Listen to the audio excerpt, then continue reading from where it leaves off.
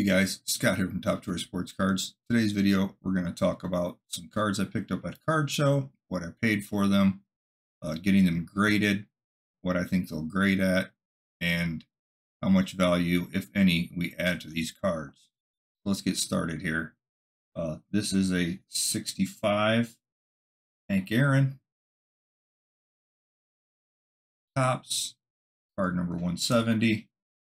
If you look at the corners here, do one card at a time so I don't have a stack.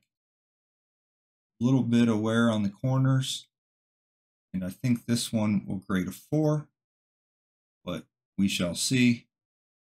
I paid $30 for this card, and we'll see what it grades and what it's worth. This is a 66 Willie Mays, card number 1. I think this card will 4, but it might have a chance at a 5, but with that corner and that little bit of chipping right there, I think we're going to get a 4. Paid $30 for that card.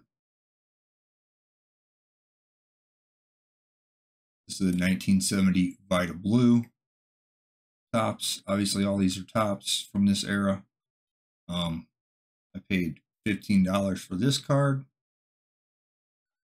I think this card will 6, but it is pretty crisp. It might have a chance at a 7. Little OC left to right on the back. Still good color on it. Not too yellow. So we'll hope for a 7, but I think this will get a 6. And a 1970 Reggie Jackson. Picked this up for 20. Little OC left to right. Corners. Pretty good. I think this has a chance to 7 also. Good color. But we're going to say it's going to get a 6. A little OC up and down and left to right. But stay tuned right now, and we're back through the magic of editing. I got my SGC order in. We're going to take a look at these cards here and see how they graded and see if we added any value, see if I was correct on what I thought they would get. I've noticed lately with PSA, it's a crapshoot. You can look at your cards really good, and your guess is as good as anyone else's as what grade they're going to give it. Where I've noticed with SGC, you're having a way better chance. If you know what you're looking at, you should be able to come close to what the grade is, unless you miss something, and that's possible. There's been cards that I sent in and there was a ding or something that I missed, but it can happen if you're sending in a lot of cards. But if you're not missing anything, you should be able to tell within reason what the grade is. So we'll start with the Hank Aaron because that's what we started with in the video. So this Hank Aaron I thought would get a 4. I paid $30 for it raw, and it got a 5. So one of these, the last sell of this was $129, and the cheapest one listed on a 5 right now on SGC is $195. So $30, and if you take the fee, it's $24 to get graded. By the time you send the cards in and pay to get them sent back, it came out to $28 a card to get graded. So you can say basically I'm in this card for $60, and it's worth over double that. The last one that sold was $129, so profit there. Next card is the Willie Mays. I thought I would get a 4 or 5. Another card I paid $30 for, and it got a 6.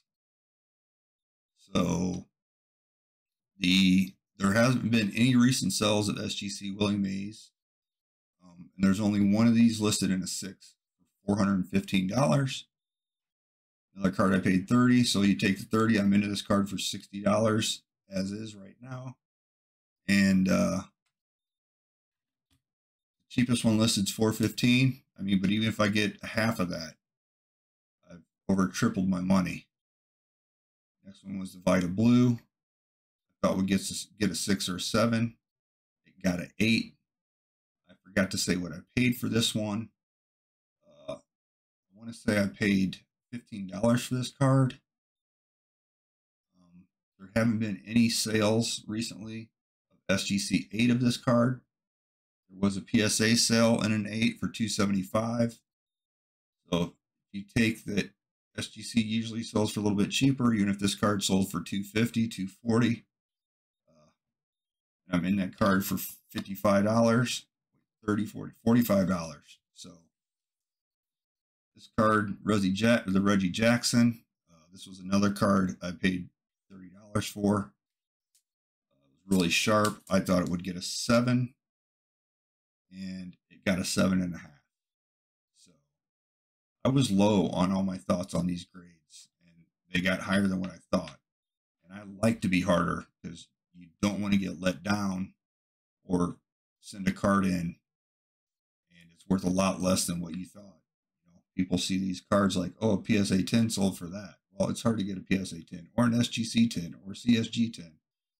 So be realistic when you're looking at your cards, guys, and deciding if you want to send them in. But there's only none of these have sold. There's one listed right now for $220.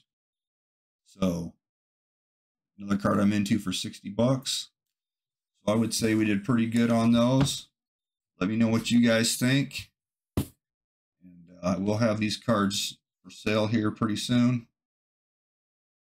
But that's going to do it for this one, guys. Have a good one. And as always, happy collecting.